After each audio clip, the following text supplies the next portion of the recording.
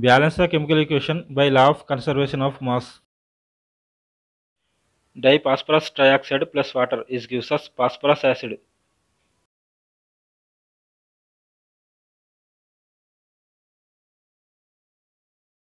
In this equation, the reactants are diphosphorus trioxide and water, and the product is phosphorus acid. If you look at this equation, the equation is not balanced. In the reactants side, there are 2 phosphorus atoms, 4 oxygen atoms, and 2 hydrogen atoms present.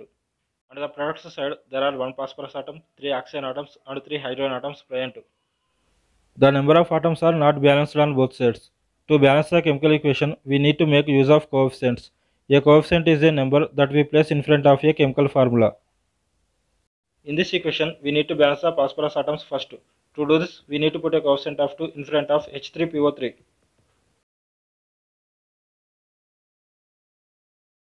The phosphorus atoms are balanced. Now we need to balance the hydrogen and oxygen atoms.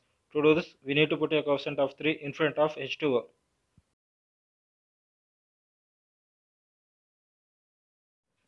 The equation is now balanced. There are 2 phosphorus atoms, 6 oxygen atoms, and 6 hydrogen atoms on both sides.